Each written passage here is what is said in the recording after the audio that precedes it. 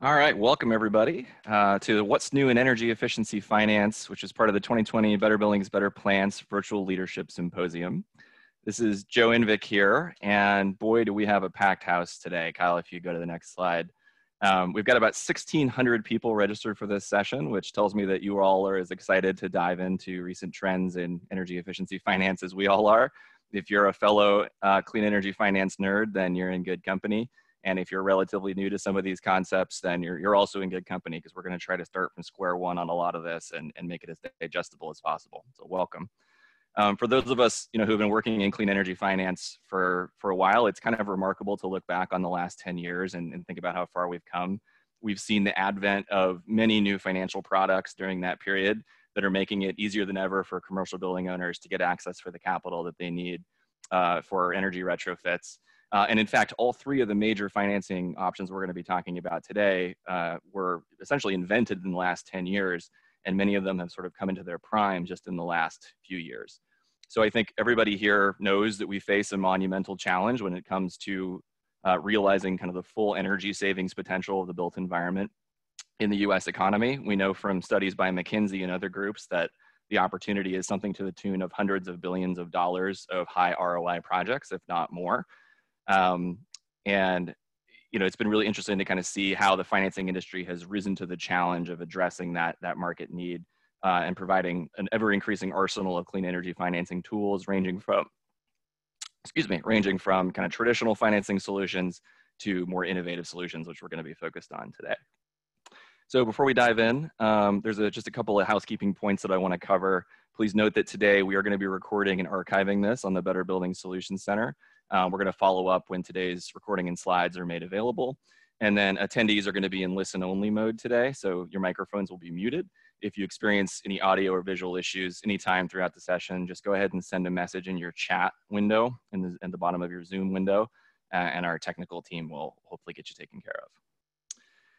So again, just to introduce myself again, my name is Joe Indvik, and I'll be moderating today. I'm the head of Clean Energy Finance at Retech Advisors, and along with Kyle Saltzman, who's running the slides today, we lead the Better Buildings financing sector and the Financial Allies Network.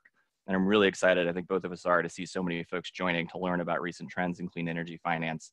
Thank you all for making the time to hear from our speakers today. So if you go to the next slide, we've got a pretty action-packed agenda for you today. I'm going to briefly introduce the state of the energy finance industry in 2020 and the current landscape of energy financing options. Then I'm going to hand it over to our speakers, who are going to talk through three of the most rapidly growing financing solutions that are sort of making waves in the commercial building sector. And those are commercial PACE, efficiency as a service, and green bonds. And then we're going to have a lot of time, probably about 30 minutes for Q&A at the end of the session.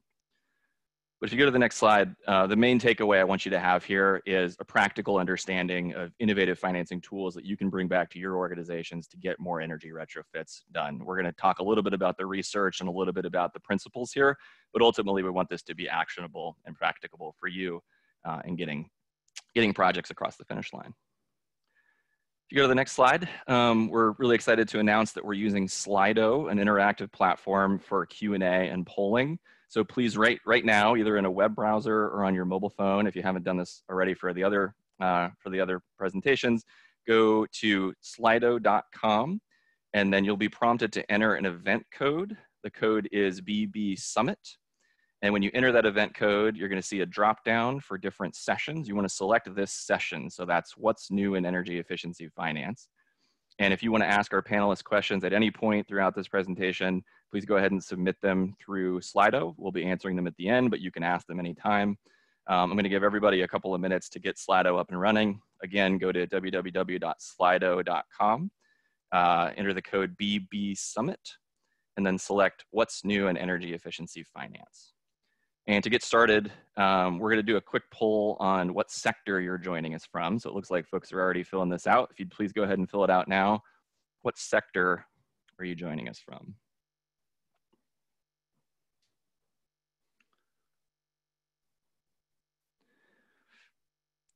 Okay, we still got a bunch rolling in here. It looks like contractors and service providers are pretty high on the list. We got a bunch of others, a fair number of local governments, state governments, folks from the financial services industry. Kyle, would you scroll down a little bit and see what some of the others are saying? Got, okay, a happy few from the data center crowd, higher education, commercial buildings, a little bit from K-12 schools, nonprofits. So pretty much all the major sectors and better buildings covered. It's great to have you all with us today. Some of the other categories we're seeing: healthcare, technology, federal government folks, energy services companies, etc. Great. So good to have you with us all with us today. If you want to go back to the next slide.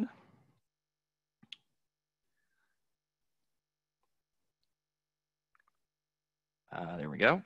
So we'll hope that you all can join us on social media as well around having a conversation around the 2020 summit.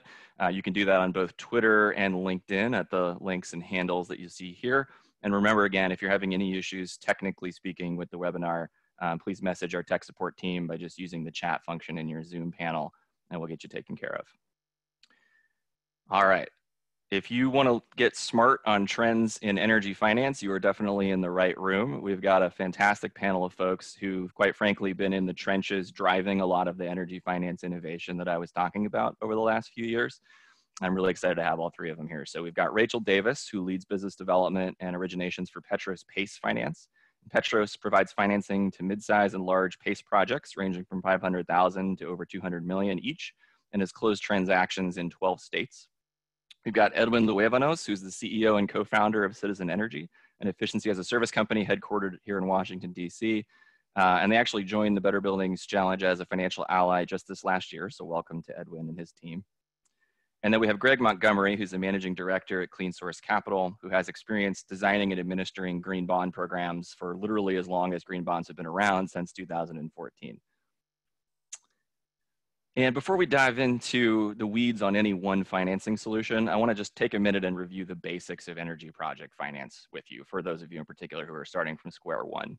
So typically, if you want to advance the slide, Kyle, when we're looking at doing an energy retrofit in a commercial building, you'll typically have a financing provider, a bank, a lender, et cetera, and a customer. It could be the owner, the operator, or the occupant, depending on how it's structured.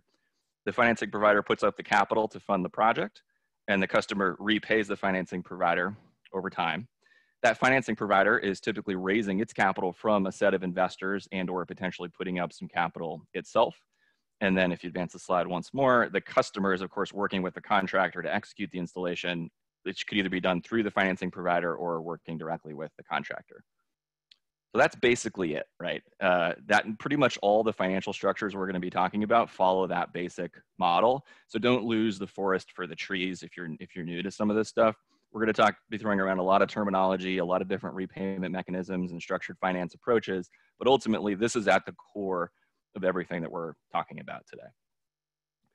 So if you go to the next slide, one other thing that folks kind of often struggle to get their heads around is what are all the financing options that are out there and how do they compare to each other? And I think this is a really helpful way to kind of cut through the fog and make sense of that. So this diagram here is how we at the Department of Energy think about the landscape of energy financing solutions. You've got within energy efficiency and renewable energy finance, you've got traditional financing, things like leases and loans that are used for many other purposes in the economy, of course, but can also be deployed to do energy projects. And then you have specialized financing vehicles. So these are solutions specifically designed for efficiency and renewables.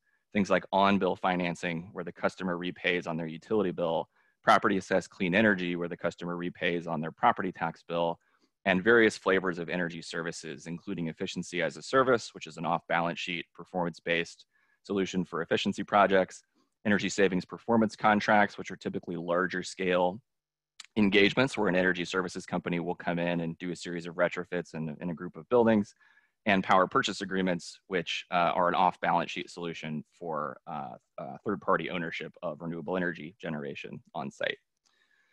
So if you'd advance the slide, the three financing options we're going to be talking about in more detail today are these three: commercial PACE, which Rachel's going to talk about, efficiency as a service, which Edwin's going to talk about, and then we put green bonds in the internal funding category because it's often used as a way to capitalize a company at the corporate level to then use for sustainability purposes.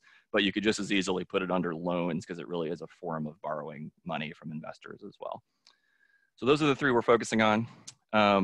Why are we focusing on those three? If you go to the next slide, I think it'll become pretty evident upon looking at these three graphs. So all three of these financing options have experienced, frankly, meteoric growth in volume and deals done over the last few years.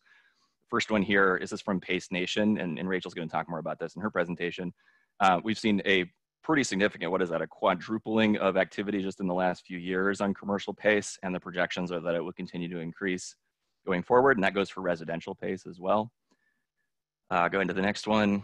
This is a study done by Navigant Research that was kind of discussed and presented by Green Tech Capital Providers, which shows the anticipated size of the energy as a service market. Now that's not efficiency as a service, that's a kind of a superset of efficiency as a service. It includes some other stuff too. But the takeaway here, this is actually billions of dollars per year on the y-axis, is that energy as a service could become a $200 billion a year plus industry by 2026, according to Navigant. And going to the final graph, this is green bond deployment, or green bond issuances, I should say, since 2014. Again, starting from basically not existing in 2013 to over $250 billion in global issuances of green bonds in 2019. So significant growth in all three of these areas. These three products are increasingly becoming sort of household names, if you will, in the commercial building industry. And I think there's many aspects of them that even if you've heard about them before will potentially surprise you, which we're going to talk about today. All right, moving on to the next slide. Before we get into the individual financial products, I want to touch on another topic that is a pretty big emerging trend, and that is the financial implications of climate and resilience risk on commercial buildings, right? There's been a pretty substantial spike in climate and weather-related disasters over the last few years, with building owners kind of understandably scrambling to understand how to get a handle on resilience, and particularly how it's going to impact the energy and financial performance of their properties. And for that reason, in 2019, the Department of Energy convened the Finance and Resilience Initiative, bringing together experts from commercial real estate, insurance, and finance industries to kind of demystify some of these concepts and produce a series of resources to help building owners get a handle on resilience planning. And the whole effort was structured around this resilience roadmap, which we came up with the roundtable participants, which is a set of six steps that any building owner can follow in order to develop a resilience management plan. And then we worked with the roundtable to create a series of fact sheets and resources about each of those steps. So the reason I mention this is that all the financing options we're going to talk about today are actively being used by commercial building owners to address these resilience risks. That's really at step 4, as you can see there, financing and implementing improvements. And we're going to hear a lot more from our speakers about that. But we're not just talking about energy savings potential here. We're also talking about the ability of these financial products to unlock resilience in commercial properties as well, and other properties. If you go to the next slide, I'm excited to say that the Resilience Roadmap is now live and on the Solutions Center. So you can get to it through that link at the bottom of the screen there, or just go on the Solutions Center and search for Resilience Roadmap. And again, it's a series of resources organized around these steps. And if you go to the next slide, since we have a lot of building owners on the line, I know many of whom are concerned about resilience, I wanted to share one interesting takeaway from our work with the roundtable that I thought you all might find fascinating. And that is that, as I think a lot of you know, one challenge that a lot of organizations face is communicating the financial benefits of resilience to CFOs and other financial decision makers who are used to thinking in terms of steady cash flows rather than sort of episodic risks like climate change or earthquakes, right? And so in response to that, and I think for the first time ever, we worked with the roundtable to sort of map potential climate, weather, and resilience risks to the typical financial statements of a commercial building. And I won't go through this in detail. We go into much more detail in the resilience roadmap.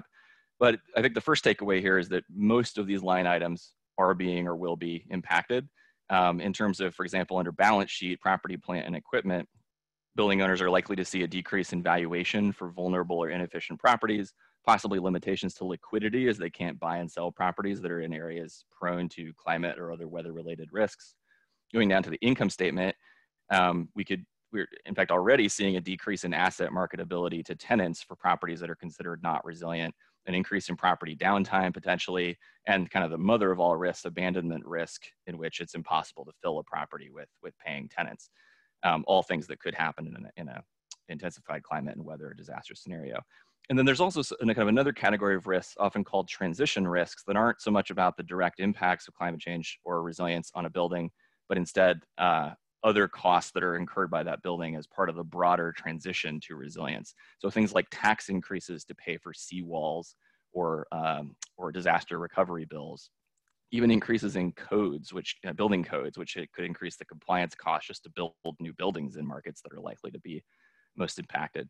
So I think the takeaway here is that even if your building never experiences a direct impact from climate change or a seismic event or other resilience risks, your preparedness for those risks can still very much impact the financial performance of the building. And that was one of the key takeaways one of the conclusions that our roundtable came to. I mentioned that again because the three folks on the line here and a lot of the financial products we're going to be talking about today are actively being used by these building owners to kind of get out ahead of this risk as a resilience planning and risk mitigation tool.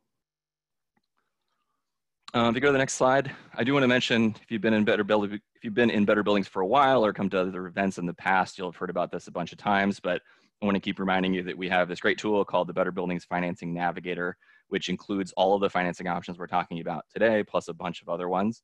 It's a free and publicly available online tool that we developed to help building owners find financing solutions for energy projects. Basically, you can explore the different financing solutions. You can answer a few questions about your project and about your preferences and get matched to a financing solution that might be a good fit.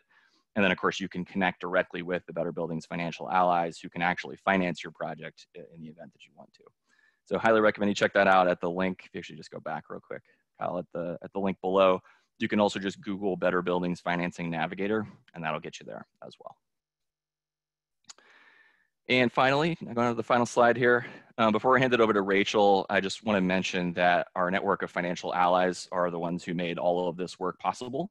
So if you're not familiar, the allies are a group of 50 financing companies ranging from the big guys like Bank of America and Citi to medium-sized specialty financiers all the way down to startups with hyper-specialized products, all of whom are committed to deploying capital into clean energy projects and commercial buildings.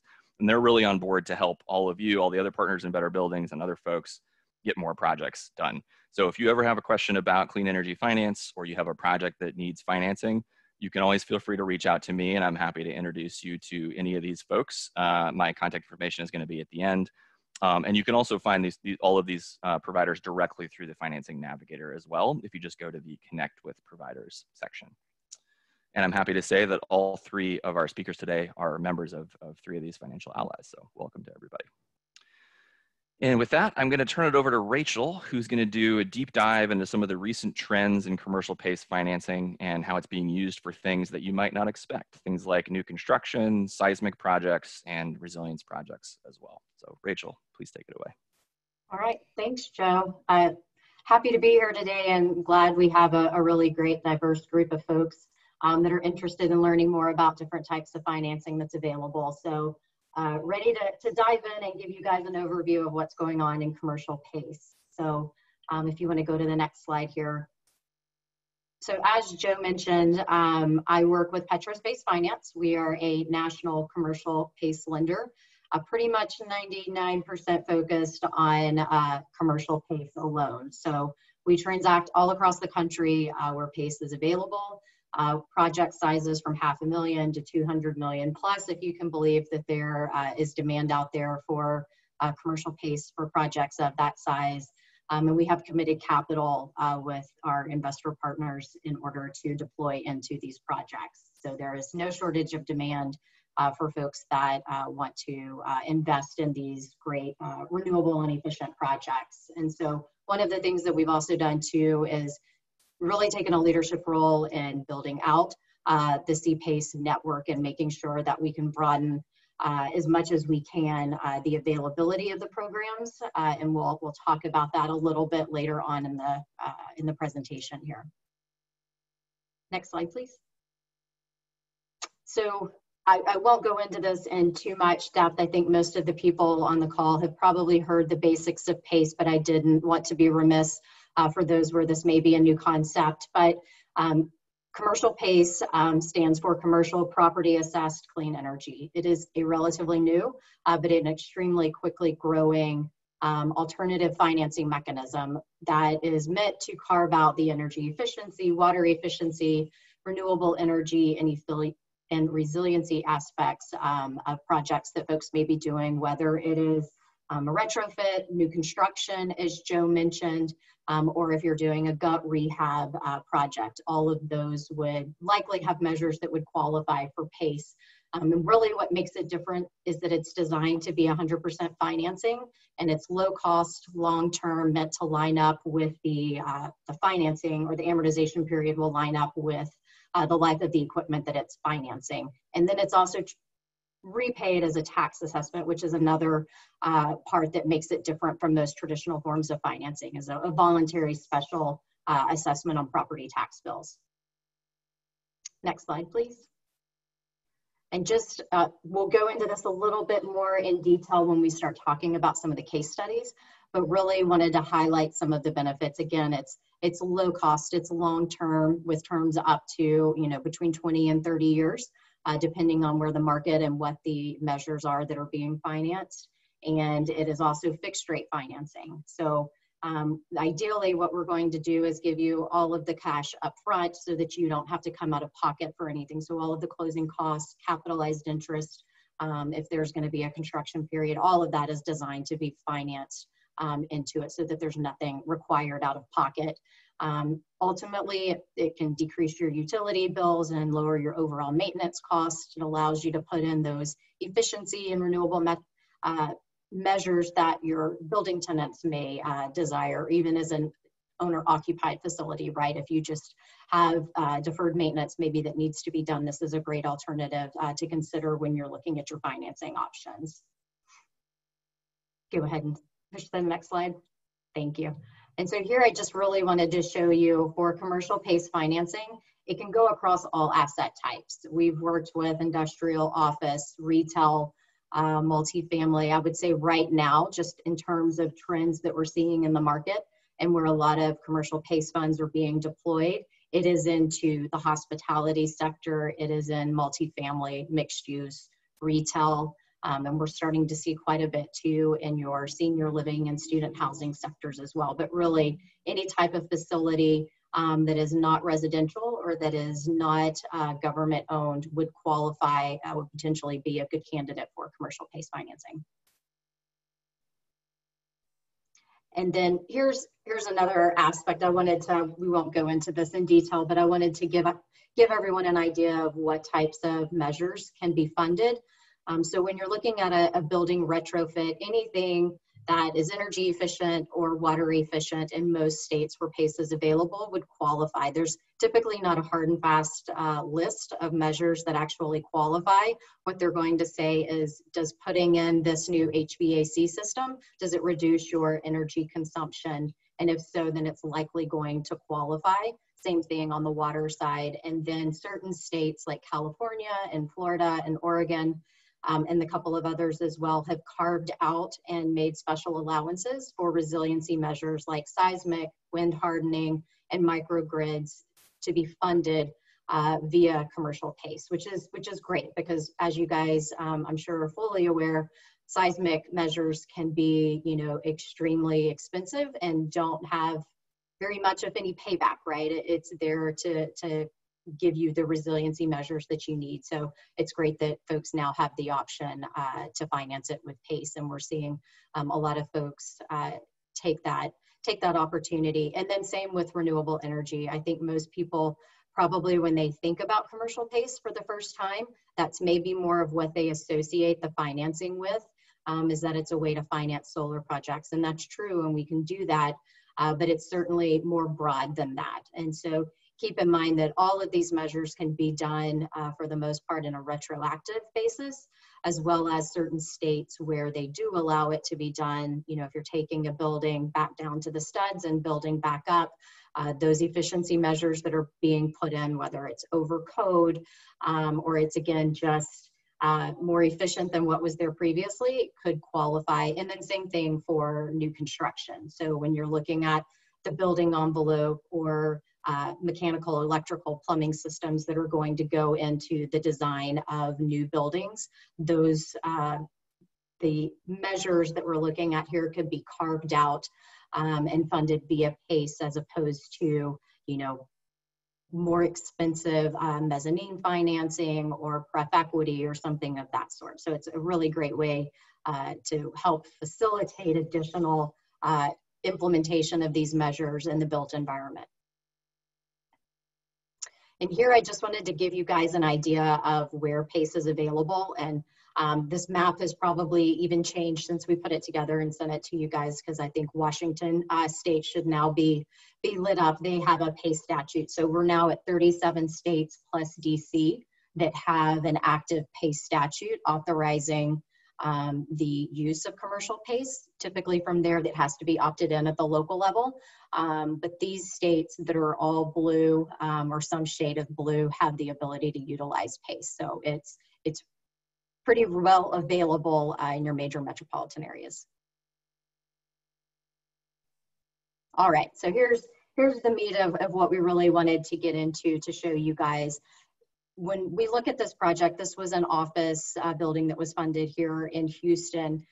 This is what most people think about when they think of CPACE. It's, you know, the building had aging mechanical equipment that they needed to replace, and so they used commercial PACE so that they didn't have to come out of pocket to finance that. So they used a little over $1 million to replace their chiller and some efficient lighting and the associated, you know, VFDs and air handling units and building controls and monitoring systems. So that is your kind of textbook, I think, PACE project when folks think about that. And so this is a really great example of how they were able to improve their building for their tenants. Next slide, thank you. And so when we talk about what is emerging in PACE, Joe, I think you hit the nail right on the head, right? New construction is where we're starting to see quite a bit of activity, and we expect to see it continue that way. This client was out of Ohio, and they were building a senior living facility. So they decided to use about $8 million worth of commercial PACE to fund their more efficient building envelope HVAC system and lighting that they were going to include in the construction. And so really what they were able to do here is, one, get the financing that they needed, right? And make sure that they were putting together the most efficient capital stack as they could. So by pulling in PACE, they were able to displace, you know, whether it was higher cost equity or mezz financing, and that significantly improved their weighted average cost of capital on the project. And so keep in mind too, with PACE, because it is tied to the property, generally after construction, it's non-recourse financing, which for developers and building owners, that's obviously something that they're very interested in hearing about as well. So, and then for this instance too, it's also a great way for the local governments and municipalities to allow development to continue without any pocket. It's no money out of pocket for these local governments. So they're not having to do an abatement or anything of that sort to help the developers move these projects forward. This is all private capital that's being invested into these projects. Next slide, please. And here's another one that's also a growing trend, and I suspect we're going to see quite a bit more of this. But earlier or late last year, we worked with a client out of California to secure about $11 million worth of PACE financing. They were doing a gut rehab of a property into a boutique hotel. And so a good portion of what they were doing was a seismic retrofit. And so it just worked really nicely that they could use PACE to come in and fund that. And, you know, obviously it's cheaper than others sources of capital. So it really improves their ability to service debt and generate free cash flow on the asset. And then here's another one that is, I think, especially relevant today. We're starting to see quite a few of these. Refinancing has always been an option for PACE, just wasn't utilized very frequently. But here's a good example of a client of ours in New York that had a hotel that they had renovated recently and decided that they wanted to utilize PACE retroactively to refinance those measures that they had taken out debt to originally fund. And so they were able to use almost $10 million worth of PACE to pay for those envelope plumbing, lighting. You'll start to see a theme in the types of measures that are funded here, but they were able to pull this in and then use that to put into the cash that they were able to get back from PACE to put into some additional improvements that they were doing on the property. So it worked out really well for all parties. We worked really closely with the folks within New York State and the other parties. And this, I think, was the largest PACE funding to date in New York. And I think you're going to start to see a lot more out of that market. But what's really important here is just in today's environment where there's a pullback in terms of funding that's available, and everyone's trying to be as cognizant as they can when they're putting together their capital stacks. If you can go back and refinance something with PACE that was done efficient construction, this could be a really great alternative for you. And we're starting to see quite a few projects pop up here recently.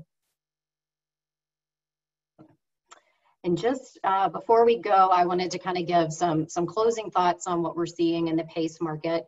Joe, you alluded to this earlier too, right? According to the numbers that PACE Nation has put out, we're seeing substantial growth in commercial PACE activity. And as you can tell, the numbers are really small here, but I think that's through 2025. The numbers just continue to shoot up, and we continue to see that exponential growth. I mean, our firm alone, right? The pipeline that we're looking at has grown significantly. And so over $1.5 billion of cumulative CPACE investment. So while a lot of people will say, you know, it's still new, it is new, but I think it's a great milestone that we're over $1 billion of projects that have been funded to really prove out the concept really across the board in terms of asset classes. And whether it's retrofit or new construction. So we're really pleased to see that that's continuing to grow.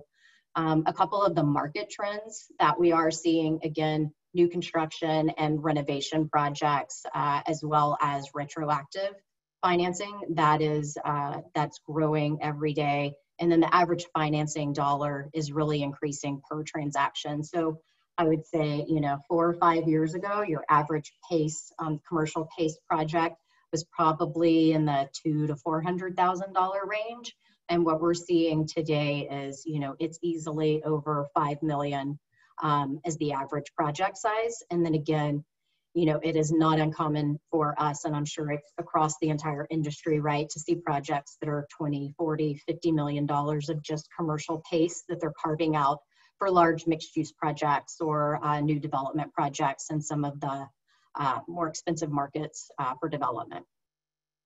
And then let's see, some of the, oh, if you go back one more, there we go, just a couple of other things. So a couple of the things that we're still trying to work through to make sure that the market continues to grow for CPACE is really just market awareness. And events like this are fantastic, and the Better Buildings group has been a great advocate in understanding and communicating the benefits of CPACE to the entire market and how it can apply. And so we're really trying to do as much as we can there. And then as much, you know, the more folks that we get that utilize it and have case studies and that can make referrals and recommendations to say that they've used it, it's not too good to be true.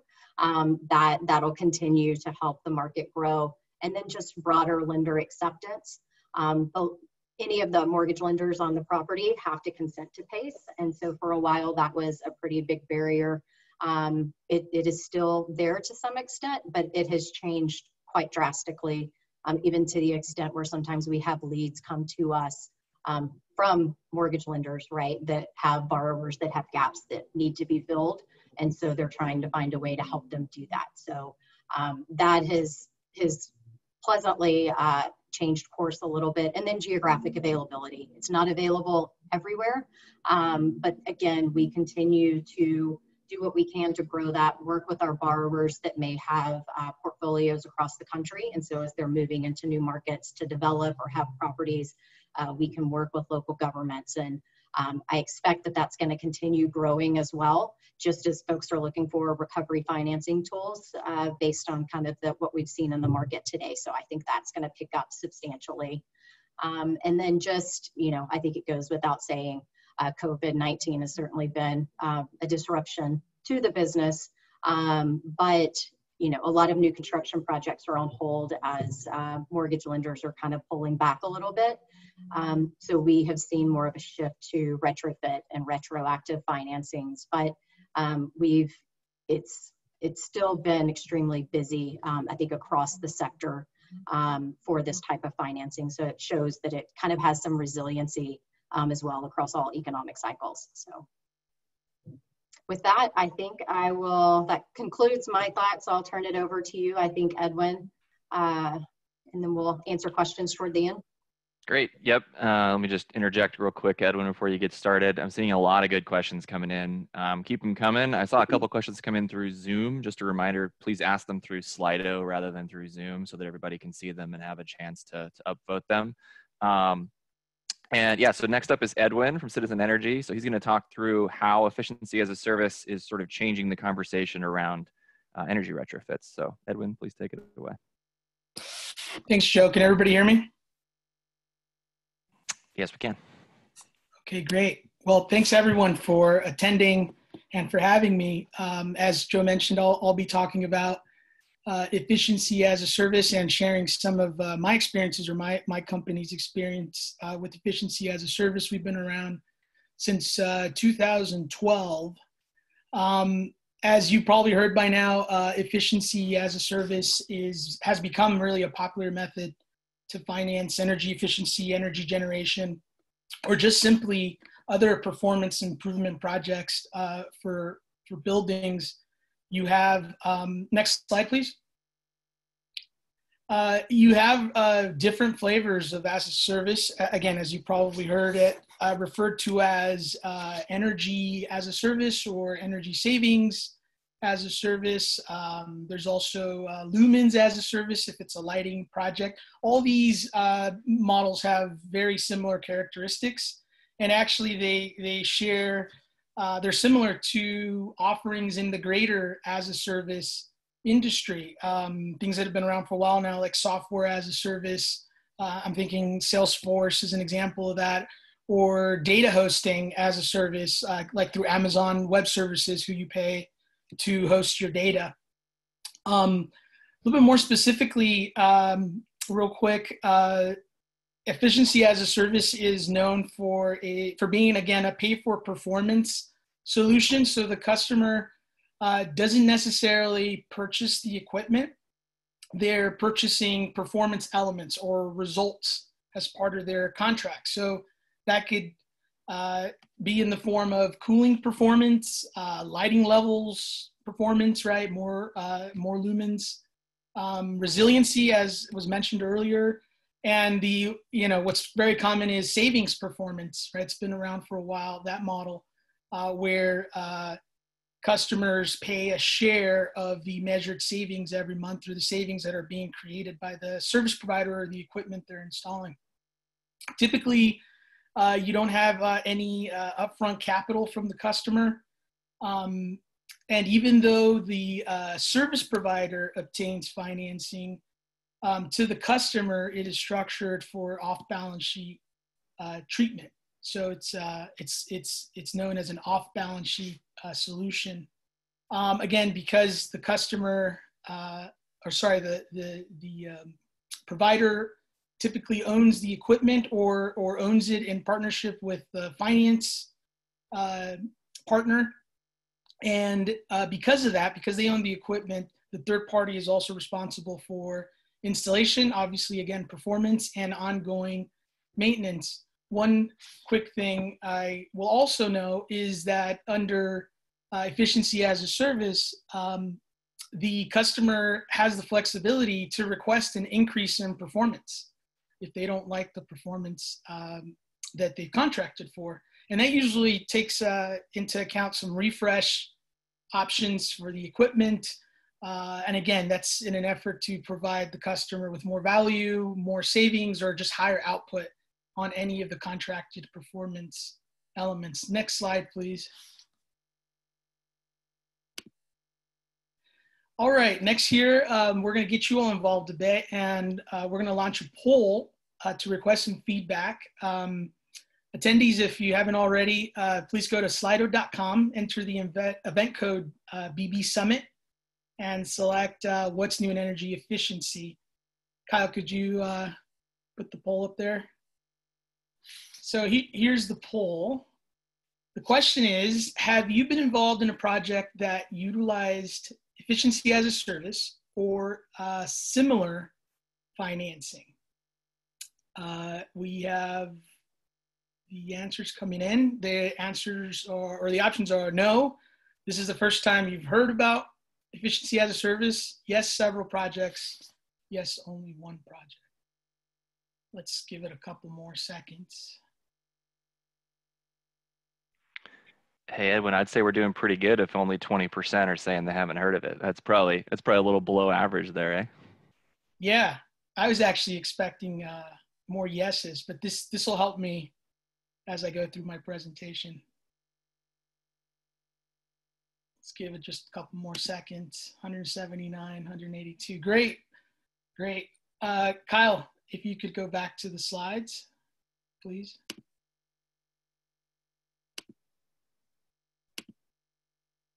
This next slide is just a very basic overview of how the efficiency services agreement works, or energy services agreement. It's very similar. Joe already went over it a bit, but it really follows the principles of project financing. This is actually available on the Better Buildings Solution Center website. I recommend, again, you go there for more great resources. But if you look at the bottom left-hand side, you have the ESA provider that will enter into a services agreement with the customer. The customer is then obligated to pay for, usually on a monthly basis, sometimes quarterly, for those performance outputs. But at the same time, that ESA provider will enter into contract with a contractor. In many cases, it could be an ESCO, energy services company, to install the equipment, and to also, the ESCO provides ongoing maintenance for the actual equipment upgrades. Next slide, please. All right, just very briefly, Joe already highlighted the state of the market growth for efficiency as a service. I'll just add a little value here. This is just a quick glimpse. This report is from Business Wire, Berkshire Hathaway, and it's for growth forecasts around the world for energy as a service, looking at the overall industry again. And we're showing about a compounded annual growth rate of 37% as a forecast. Next slide, please.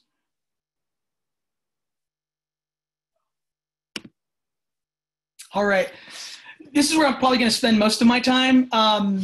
These next couple of slides, I'm going to highlight some challenges that I've come across from my experience with efficiency as a service, which, as many of you know, those challenges can conventionally, right, can provide opportunities in the market.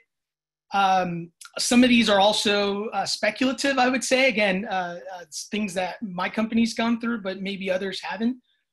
So just wanted to throw out that disclaimer. COVID-19 was mentioned earlier. Obviously, it's the hot topic of the season, and everybody has been impacted by that.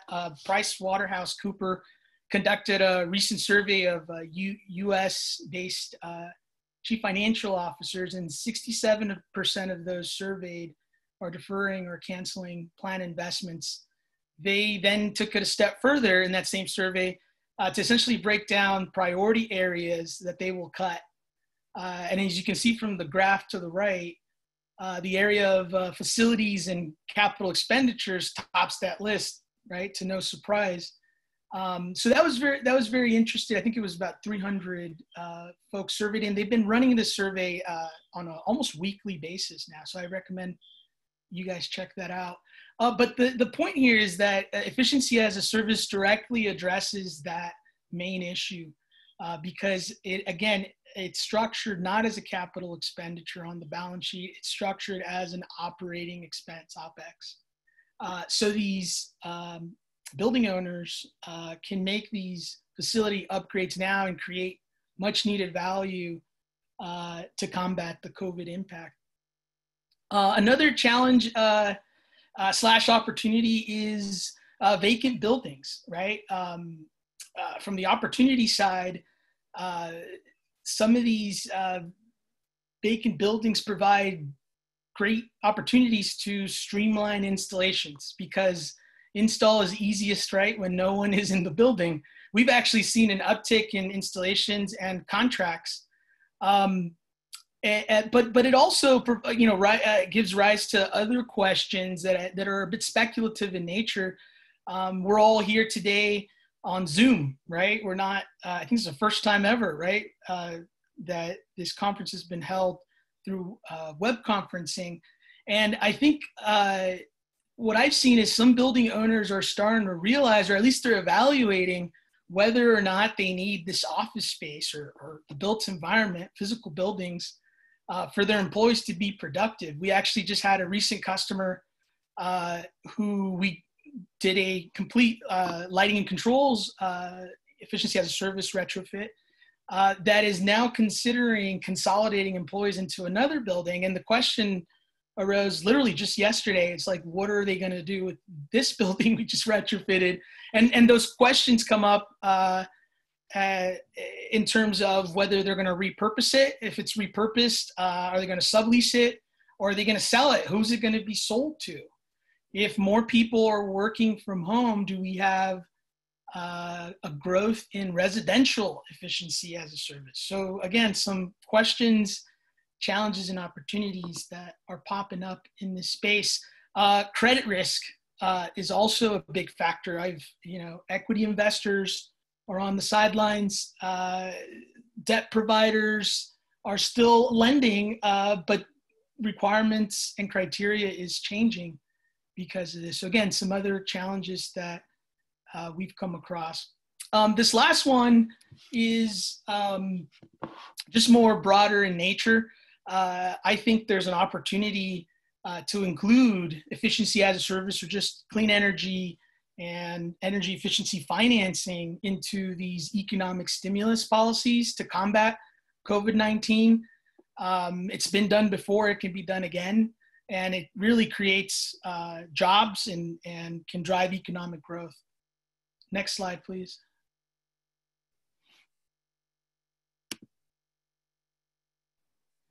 Couple more challenges and opportunities. Smaller size projects. I think for those of you on the web conference that have been around for a while have probably know by now that financing smaller size projects is a big challenge, because financing typically, right?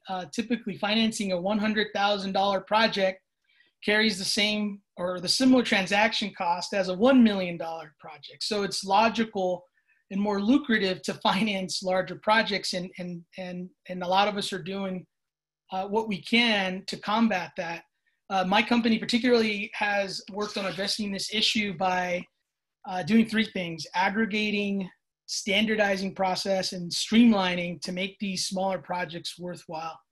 To the right, you can see a very basic diagram of how one way that these projects can be bundled under a holdco or a special purpose entity, and you can reduce costs significantly by using shared services or just shared processes to make them, again, much more, make those projects or that holdco generate better returns for investors and everyone involved. Next challenge is contractual challenges. I'll go over a couple of them here, or a few here. We've seen in states with higher subsidies, customers are more willing to take the risk and purchase the equipment or take out a loan. And the question is, what can we do in order to incorporate those subsidies into contracts so customers see more value and efficiency as a service and not purchasing? You also have challenges in terms. I think the days of the 25-year performance contract are or probably over. I'm not sure if I'm overstepping here, but we see our customers and folks we work with, they want more flexibility, right? They want the ability to adjust their subscriptions or their contracts, kind of like they do with their Amazon hosting, right? That it could be done real time or even sometimes cancel at any point. End of term options are also a big deal. They want, again, the flexibility to continue, upgrade, request more performance, or just simply go back to the way they were before. Though we're seeing less of that. Most folks are more willing to increase performance and really like the idea of having someone else manage those assets for them. And particularly for CFOs, making that a fixed cost on the income statement as an expense. Got about 1 minute left, Edwin. Good. Thanks for the heads up. Real quickly, one other challenge you should look out for is the new FASB rules. If you're not familiar with them, these are accounting standards that govern leases and these types of agreements. In the past, operating leases were very similar to service agreements. They really didn't make a distinction between equipment versus performance elements. And now with operating leases having to be capitalized on the balance sheet, if over 12 months, you can have a service agreement that reads like an operating lease and you could get into some trouble. Things to look out for and research further. Last slide, please. This last slide just provides a case study that you can find on the Better Building Solutions Center. I'll let you look at that on your own time. And I think the biggest takeaway here as it relates to my presentation is this is an example of two small projects, a total investment of $300,000 that were bundled for a total of about $1.5 million. That were all very similar characteristics, underwriting criteria, location, and those are some of those results. So again, an example of how to bundle smaller projects into efficiency as a service. That's the end of my presentation. This is my contact information. Please reach out, or I'd be happy to answer any questions at the end. Thanks. Awesome. Thanks, Edwin. We got a ton of good questions rolling in. Please keep them coming. We're gonna have our hands full with the Q&A. So Greg, over to you finally. So Greg's gonna talk a little bit more about how green bonds have gone from a relatively new concept in 2014 to deploying hundreds of billions of dollars as of 2019. So Greg, please go ahead.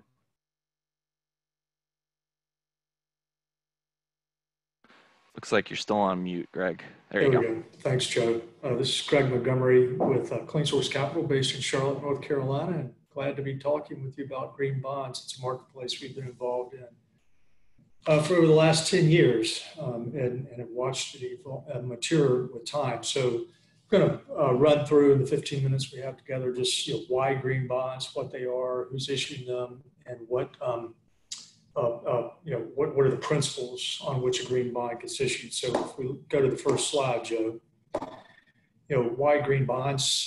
This is a response from the capital marketplace to the fact that there's positive proof of the acceleration of climate change. Incredible leaders and serious people want to do something about that and address the risks that are presented by climate, and finance is a great way to do that, particularly when you start looking at the building sector, which accounts for 40% of the greenhouse gas emissions worldwide and 70% of the energy spent. So it's a good place to start doing work and make a difference. And the green bonds came about to address the need for financing for projects. If you have projects, you have finance, and if you're going to have green projects, you need to have green finance. And so the green bonds specifically address the Paris Climate Accord to combat climate change and bring global temperature rise down to 2 degrees Celsius above the pre-industrial levels. And what we've seen here in the United States is that the leadership on this issue is coming, it's a grassroots movement. It's coming from the state and local government and private sector. We're towns, cities, counties who, the constituents that are really experiencing the effect of climate change, they're the ones responding and wanting to use creative financing vehicles for for addressing climate change. So and the capital markets are responding to that. You know, like-minded investors take weather and environmental challenges seriously. They're seeking investment opportunities to provide sound returns while planning and protecting against property and casualty risk and hedging against environmental regulatory risks. There's 1,700 investors who have signed on to the UN Principles of Responsible Investing, representing over 90 trillion of capital. And they view environmental and climate rise as credit and financial risk. So if we go to the next slide, so the market is evolving to create a structure to provide confidence to this investment community investing in environmental projects. And in order to bring this confidence into level the playing field between what you would call a traditional or plain vanilla bond and a green bond, there's really 6 concerns that the marketplace is looking for. They want to see credible fixed income solutions for investing in environmental projects that have an environmental impact. They want a clear-cut definition of what constitutes a green investment. They want to be able to measure and verify the evidence of the environmental benefits as a result of their investment. They're looking for parties who have the requisite environmental expertise, accountability and due diligence for structuring a green investment. And they're looking for standardized and comparable reporting across their portfolios so that they can track all investments equally. The overarching concern is that investors want a bond that is simple and scalable. It has the same risk profile and same basic structure. So they're not looking, don't think of green bonds as a new financial instrument. It's basically using the infrastructure that has already been put in place for bonds in the capital markets, but targeting specifically environmental oriented projects. So that's why green bonds have evolved as a specific class to address these concerns and provide a vehicle. Hey, Greg, we got a comment saying you're just a little bit hard to hear for some folks. If you want to just be a little bit louder, that would be awesome. Yeah, let me move my microphone off. And maybe that Thank you. But, okay, great. So the green bonds, really the difference is that they're primarily centered around the green use of bond proceeds versus general corporate purposes. So this allows for a new dialogue between the issuers and the investors relating to how the proceeds are going to be used. So it's almost a story, if you will, about the bonds. It's and addressing specifically the environmental and climate benefits that the investors want to see. So to give a framework for addressing these factors that the market was looking for, the International Capital Markets Association in 2014 first published the voluntary green bond principles, which became the framework for green bonds going forward. And as a result of this, you've seen the market explode. So if we go to the next slide, the green bond principles, there's basically 4 of them. They want to see that the proceeds are used for environmentally sustainable eligible projects. They want to see how that project is selected against a framework that the issuer has for supporting environmental sustainability. They want to see that the proceeds are being managed in a way that they can be traced to the use for the very specific project approved. And they want to have reporting on the proceeds and the project's impact, both from the issuer's perspective as well as the investor's perspective. So it's really just a simple set of questions that any issuer should be able to answer. You know, what is the project funds being used for? How is the project selected? How are you managing, tracking? How will the investors know the money is going to the projects you said it was going to? And how are you going to evaluate the project? So external review of these principles in determining that a bond is a green bond has become important, so that their objectivity is brought into the process. You can think of this as almost like third-party credit rating agency reports, the role that they play in the bond market today. And the benefits are pretty significant. Since 2014, the green market has grown, and you've got broad buy side and sell side acceptance of these and governance using these principles. Investors are able to have certainty that the money's being used for the assets that issuers said they're going to be used for, transparency and reporting objectivity, the standardized templates. All of this is increasing awareness in the issuer community, the importance of the framework. So if we go to the next slide, and we saw this in one of Joe's earlier slides, the market is growing rapidly. The first green bond was issued back in 2012, and then with the bond principles in 2014, the market accelerated to where it was, this past year, 257 billion in bonds, 51% growth over 2018. Approximately 1,800 green bonds from approximately 500 issuers. The U.S. was the top issuer of green bonds, 51 billion, with Fannie Mae being the top issuer in the United States at 23 billion of green mortgage-backed securities. So approximately 800 billion in bonds have been issued to date since the first bond back in 2012.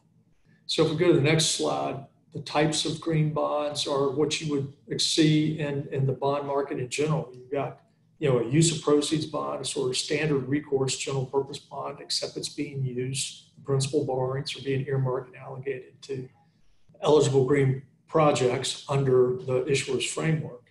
Then you've got revenue bonds and project bonds, which are tied specifically to a source of revenue, and so they're typically non-recourse bonds, either to a basket of projects, or maybe a bucket of PACE loans or ESCO contracts, or you can have specific projects like solar projects, wind projects, or a building that would be tied in the revenues so that project would support the repayment of the bond.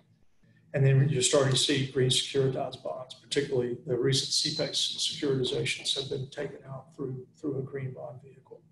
So if we go to the next slide, the types of issuers, why would you issue a bond? It's strategic and managerial to align your financing with your sustainability, environmental policies. It's reputational if you want to make a statement about your commitment to climate change. Financing, you've got a growing demand, investor diversification, improving liquidity and pricing, market access, and then regulatory. The benefits to the issuer, there's evidence that a green bond does outperform conventional bond in both pricing and execution.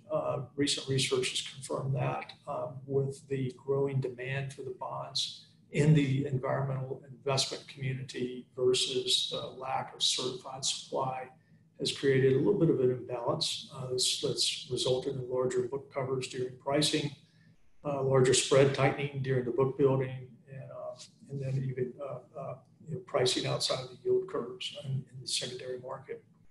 The offset there is the increased costs. You've got third-party review and ongoing measurement reporting, but that does, those are smaller costs compared to the benefits. So if we go to the next slide, the first principle of the voluntary green bond principles is use proceeds, and you can see that in 2019, 30% of green bonds went to buildings. And if we go to the next slide, you can see the type of projects that are supported by the use of proceeds. It's what you would expect, and what the other panels have talked about: renewable energy, energy efficiency, clean transportation, climate change, green buildings. You can bring in additional project types, like if you have net zero buildings or LEED buildings, those could very well apply under the right framework. It can cover both construction and as well as investment, as well as land conservation, and green building rating systems can help in supporting the use of proceeds for the project. So if you go to the next slide, and I'll just point out, again, these are some of the categories we just talked about, and the type of measures that would fall within those categories that could be used within within the proceeds for renewable energy. That's obvious. It's beyond site renewable energy generation, solar, battery storage, or CHP, energy efficiency measures. Sustainable land use is another example of green bonds in the development community. And then down at the bottom, the climate change and resiliency that we heard about earlier. So you go to the next slide. The evaluation selection. So the issuer needs to have an environmental sustainability framework, a program with goals that they're seeking to achieve, and then they select the project within that framework. Best practices have a committee of stakeholders from within the organization that evaluate the projects presented and select the projects to be funded. And so, the type of considerations in a real estate framework would be the energy efficiency goals, renewable energy goals, greenhouse gas reduction goals, whether you're building certified buildings or net zero buildings, energy programs, et cetera. If we go to the next slide, so you've got use proceeds, you've got a framework for selecting the project where you're going to use proceeds. Now you have to manage the proceeds. That's the third principle. And that's just tracking the proceeds and tracing the approval to the green project. So if it's a general revenue bond, you want to segregate the funds inside of your sub-account, be able to trace the use of those funds out of that. If you're doing a project finance, it's very easy. You can have a project escrow account, you can ring fence it.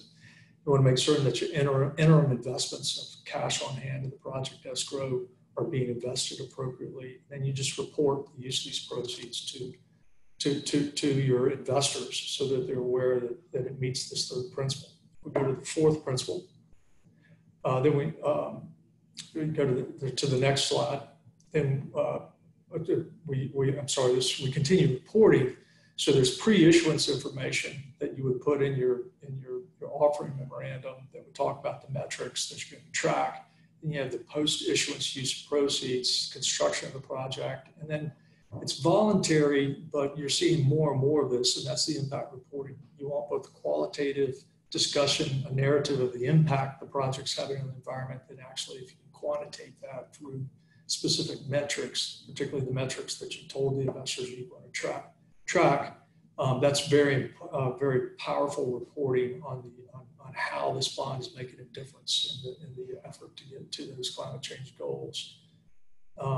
Primary indicators of this type of reporting would be green building certifications and energy ratings. So if we go to the next slide, these are just some examples of type of reporting and the measurements that you would be reporting against in the metrics. So obviously the absolute kilowatt hours generated for renewable energy or kilowatt hours avoided for your energy efficiency and greenhouse gas reductions based on the particular gases that you're measuring. And then we go to the next slide. So those are the four principles. And then external review, as we talked about, is a best practice where you have a third party that assures the investors that these principles are being met. There's various levels of external review, everything from just a second party who opines on it after reviewing the literature and the process and gives an opinion that investors can rely on. Moody's and other agencies have come up with a scoring rating, just like the credit agencies. You can have a third-party audit, or you can have post-issuance verification or assurance. It's important that the external review be from an independent source, so there's objectivity. There's a growing universe. I just hit my 15 minutes, Jeff. So there's a growing universe of service providers, and the International Capital Markets Association publishes who these reviewers are for reference and use.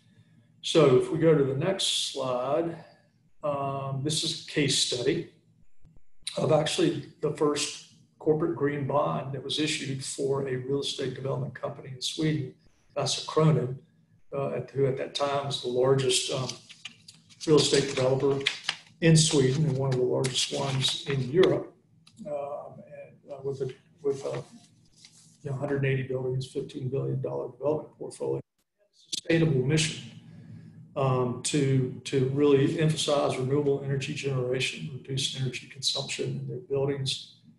They had reduced their portfolio 50% by 2009 and have a long-term target of reducing it by another 50%, reducing green carbon emissions. They had a goal of getting close to 100% reduction and having a 100% certified portfolio.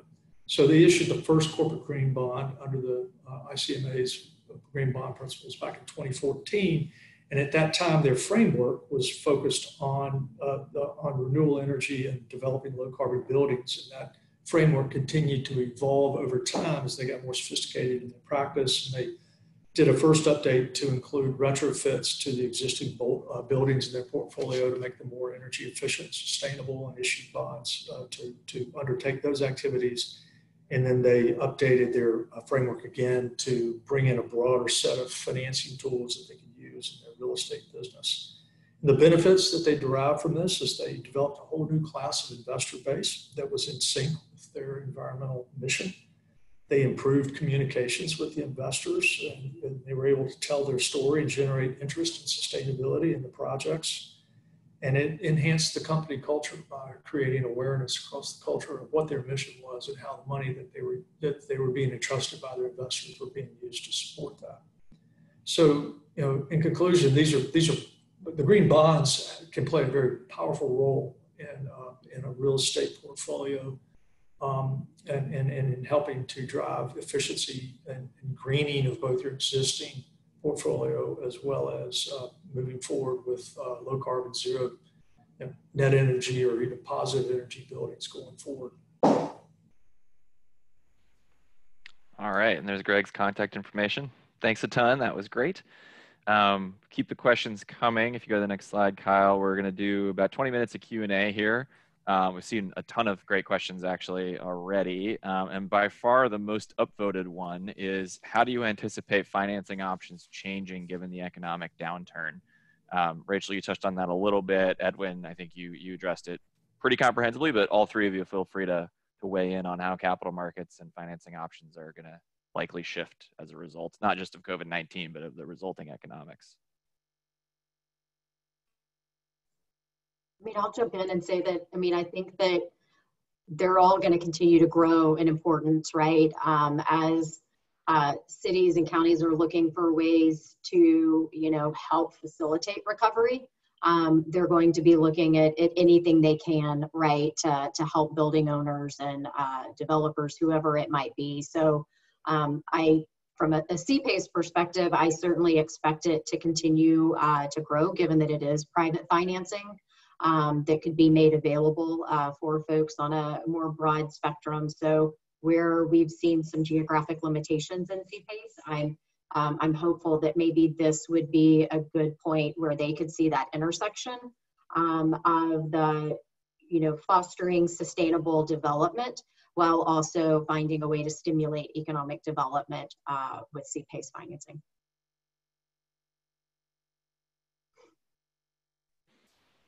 Great. Awesome. I have another one here. So this is for you, Edwin. We had a couple questions to kind of clarify the efficiency as a service structure. One of them was, when you do an efficiency as a service transaction and the building where the equipment's installed gets sold, what happens? Are there options to terminate the contract, move it to the new borrower, or sorry, the new building owner, et cetera? Yeah, it's a good question. And again, I was highlighting flexibility, right? And we try to do that as much as possible. If it can be transferred, we try to make sure it gets transferred to the next building owner. But if the next building owner doesn't want it, which a lot of the times they do want it, right? I think that's can be a misconception sometimes, because it's very the added value is great, right? So, but if they don't want it, then we'll just put everything back to the way it was, really. And there's some things that we do ahead of time with the initial building owner to make sure that we are able to technically and contractually just take our equipment back and leave the building the way it was before we got involved. Got it. So you guys would retain ownership of the equipment and just take it back, redeploy it if possible. Yeah. There are other more complex things that can be done, and I'd be happy to chat with anyone offline about that. Awesome. While we're on you, Edwin, we had another question here about what are you seeing in efficiency as a service in the private sector versus public sector? Are you seeing state and local governments using the model as well? Yeah, that's a great question. That I've been on calls with school districts and municipal governments. The biggest difference is that the private sector has less bureaucracy and less regulations and can move quicker for reasons related to their bottom line. unfortunately, the government will sometimes try to put us under the energy savings performance contracting regulations. There's states that have and municipalities that have very comprehensive regulations. And sometimes it's difficult to navigate and even compete sometimes and just meet those requirements. So that's, I think, the biggest difference, that folks need to adapt to the model a bit more on the public sector side. Sorry. Very good, thank you. Question for you, Rachel, that often comes up, and that is, you talked a little bit about how mortgage lenders are kind of collectively coming around to the idea of commercial PACE, and in some cases actually originating PACE loans, which is an interesting sea change from where we were 5 years ago, right? But I had a question here about, can you speak to the concerns that mortgage lenders have about default risk and the PACE loan being senior to existing loans on the property, et cetera? Yeah, absolutely. And that's a very popular question. So I figured that was going to come up at some point, but don't want to go too much into the minutia, but because of the lien priority that PACE takes, given that it is a voluntary special assessment, it's the same position as any other property tax or special assessment that a property owner would have. And so because of that, we do have to get consent from the lenders, and so they do ask questions. But what are a couple of really important things to point out that I think a lot of folks don't realize about commercial PACE is that, one, it cannot accelerate under any circumstance. So if we have a 25-year amortization on that loan or assessment, we will have that for 25 years. There's no way we can ever call all of that due, unlike a traditional mortgage or other types of financing that folks may look at. And so because of that, it's really only that 1 year's PACE assessment, if it's ever past due, it's actually in front of the bank. And so typically when they can start to understand that piece of it and realize that it really has no impact to their rights or remedies on the project, it could also help improve the debt service, right? If it's replacing mezz in a transaction, then it could actually be doing a lot of really good things within the capital stack, so long as it's, sized correctly, and we'll work together to do that. So worst case, a lot of folks will they really should look at it as just an additional property tax that they're underwriting. And so in some cases, to get them comfortable, they may just decide to escrow a year's worth of the PACE payments, and then at that point they're pretty well covered. So happy to, if anybody has any follow-up questions to that, I'm happy to answer any additional questions offline. And then I'll also point out that the CPACE Alliance put together a really good white paper not too long ago that is specifically for mortgage lenders. And so I would point anyone that has additional questions to that website and to take a look at that. It has some really good talking points that you can use with your lenders. Awesome. Yeah, and on the Better Buildings Financing Navigator, we link to, I believe, that resource and a number of other PACE research resources. While we're on the topic of PACE contracts, we had several people ask actually what you mean by non-recourse financing. If you could just define that for folks. Yeah, it just means that the borrower is not personally liable for that. It's really tied to the collateral. Yeah, tied to the asset rather than the borrower. Got it. Okay, great. Let's see, Greg, question for you. We had a couple questions about green bonds and their traction in the market. Maybe you could do them both at the same time. One is, are you seeing more green bonds in certain regions than others, and within the US or internationally? And does region matter, right, when it comes to green, like are there regulatory concerns or other things that influence where green bonds are most successful? Second part of that question was, talking a little bit about the difference between corporate green bonds versus municipal green bonds, and what kind of market activity we're seeing there. So to go, I mean, yes, this concept really came out of Europe, but the U.S. is the leader, and green was the leader in green bonds last year, 50 billion of that 250 billion. So, I'm not sure the region really makes a difference now that the market is accepting of these principles and accepting of these type of specified bonds. As it relates to corporate versus municipal, I think you're going to see more municipal bonds using this, just because of you're seeing more local jurisdictions stand up climate change, sustainability, resiliency plans, and they need to have financing that's tied into the goals around those plans, and this is a logical path to do that and to cultivate investors beyond just the traditional muni buyers of bonds. That's a different marketplace. It's taxes in that marketplace than the private corporate, but I think it's very deep, and I think the green bonds are going to help to drive adoption because of the ability to tie the financing to their plans. If that makes sense. It does, yeah. Thank you. Edwin, a couple questions about how efficiency as a service compares to traditional energy performance contracts or ESPCs. The first question was just talking more about what the difference is. And just to spice it up a little bit, we had one comment that said, energy performance contracting is not dead, but ESAs are starting to become more popular. Please opine on that. Yeah, no, I actually agree. I was looking to the future when I said that. What's the difference? I think the biggest difference is energy savings performance contracts are focused again on savings, and that's the performance element. But there's also ownership differences. You can have an energy savings performance contracting. It could be on the balance sheet for the customer or the municipality or whoever. Those I think are two major differences. With efficiency as a service, you can have other performance elements. We do a lot of lumens as a service where folks do not care about the savings at all. I mean, they're getting those benefits, but they are contracting with us, so we increase the lumen levels throughout the entire building. So I think that's one of the how it's structured, the biggest difference. And yeah, I think energy performance contracting paved the way for all of us, and it will continue. I was just trying to highlight how some folks our customers are looking for different options. A school district in North Carolina that we're working with said, we don't want to do performance contracting anymore because we don't like the terms. So some of my experiences.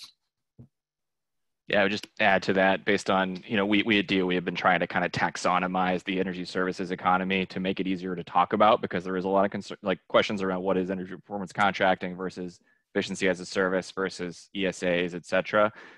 They're all kind of flavors of the same idea, where a third party provides the service of energy savings and of managing your energy equipment. One way we often think about it that I think is helpful is think about it as a graph with two axes. One axis is the extent to which the performance is actually guaranteed, right? You can have like a very intensive traditional energy performance contract where a third party guarantees you energy savings and they manage it all and just tell you your utility bill will go down by X%, all the way to very light touch forms of efficiency as a service where there's no savings guarantee at all. All that it's guaranteeing is that the equipment will continue operating, right? And then you have a spectrum of project size, right? So traditional energy performance contracting tends to be very large. I mean, usually you won't see ESPC deals less than 500,000. Sometimes, usually they're in the multi-millions, whereas efficiency as a service and some of the more recent products were more specifically designed for smaller scale, as small as $10,000 in some cases, or even lower for residential applications. So that doesn't define it precisely, but those are two kind of axes you might want to think about the market on, and there's providers all over that graph effectively. Great, so I want to talk, let's see here. There was a really good question in here. Rachel, question for you.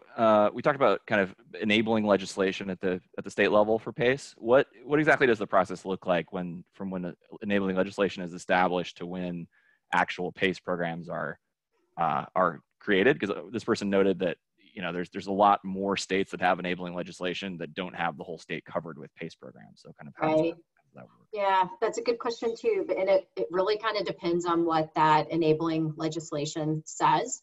Most states have legislation that they pass, but then it has to be opted in at each of the local levels. And so Texas, for instance, right, Harris County that covers Houston, and then the city of Dallas, and then, Travis County that has Austin, right? All of those have had to opt in separately because, and I think the person who asked the question also pointed out, because the tax assessor is going to be collecting the taxes in many of these instances, or the assessments. And so we have to get their approval to do that, right? And so there's typically an ordinance that's passed at the local level for each of these to enable the PACE program. And then there's also some form of program administration that's set up. And in some cases that can be a statewide program administrator that really just serves as a function of approving the projects, coordinating with the local governments and the lenders and the property owners. And so sometimes that's, again, statewide, sometimes it's municipality by municipality. So I wish I had one kind of peanut butter answer for how it worked everywhere, but sometimes that can be a little nuanced from place to place. Mm-hmm. Got it. Thank you. That was a great answer. One question here that I can take quickly. Somebody asked, with the Finance and Resilience Initiative and the Resilience Roadmap that we developed, how applicable is that? Let's see, they asked for city facilities, for some municipal government facilities. In order, resilience is a huge issue. So we focused the initial round of the work we did on finance and resilience, specifically on commercial buildings from the perspective of the owner. But I'd say 80% of the content in that resilience roadmap is still applicable to any owner of a commercial building, whether you're in the commercial real estate sector or not. Even occupants of commercial buildings, I think, would find it useful. That said, we are in the market for new work to be done on finance and resilience. One of the things we're thinking about doing over the next year, kind of discussing with the market, is there other guidance or resources or case studies or other materials that we could help create to kind of demystify resilience for specific sectors or specific issues within resilience. So if you have ideas to that effect, which it sounds like you do from your question, please shoot me an email and I'd love to talk more about how we could improve that resource. One final question, I guess for Greg and others too, if you have thoughts on this, but when it comes to green bonds, the green bond principles feel kind of voluntary, right? There's not a regulatory body that effectively says what is and is not a green bond. So do we have issues with varying qualities? Like if you're an investor in green bonds, how can you sort of do a set of checks to make sure that your money is actually being used for the purposes that you hope it is? So that's the whole purpose of having an external review. Approximately 3/4 to 80% of the green bonds that are issued are reviewed externally, so that there's a third party that the investor can rely on to assure that these principles are being met, that the issuer does have a sustainability framework against which this project is being approved, and the project's in furtherance of that, the proceeds are being used for it, and then performance is being measured. So, I think that's what the truly committed investors want to see, is they want to see some form of external review. And then you have the even higher standard, like the climate bonds, which are even a more rigorous framework and requires certification. And so that's where the market's evolving. If I were an investor and somebody just came to me and said, this is a green bond, and they didn't have an opinion on, unless I knew the issuer very well and I knew their story, I'd be skeptical. Got it. That's great. Thank you. Well, we have a bunch more, but I think we need to wrap up here so we can close out. So Kyle, if you want to go to the next slide here. Just a couple final notes at the end. We want to invite you all to attend the Better Buildings webinar series in July, starting in July. Partners are going to be discussing some of the most pressing topics that you all are facing and talking about practices and innovative ways to approach sustainability and energy performance. So if you want to register for any or all of these, go to the Better Buildings Solutions Center and click on the 2019-2020 webinar series. Go to the next slide. I also want to highlight the Better Buildings Solutions Center, which has over 2,800 solutions, including all the case studies and the navigator and the roadmap and all the stuff we talked about today, to help you find proven and cost-effective energy and water efficiency solutions. So we have a cool video to show you, if we could just briefly show you that now.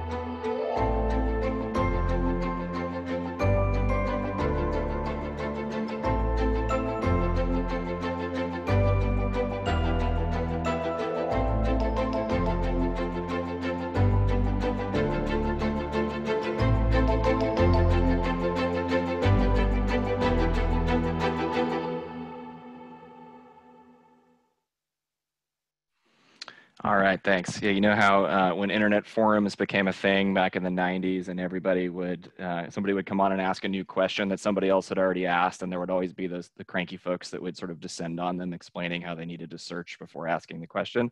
We're not cranky about it, but in a similar vein, if you have a question about energy efficiency or a type of project or a policy or any finance concept, chances are it has been addressed in some case study or fact sheet on the Solution Center. It's truly an incredible gathering of resources that's growing every day thanks to our partners. So highly encourage you guys to check that out. And if we move to the last slide, I just want to thank our panelists one last time. This is a really good discussion. I think we probably get gone for another hour discussing these topics, but I think we gave folks a good overview. So thank you all for being a part of it. If you want to learn more about anything we discussed today, contact any of us directly, including myself, Joe Indvik there at the bottom. And with that, we will tell you all to have a great evening.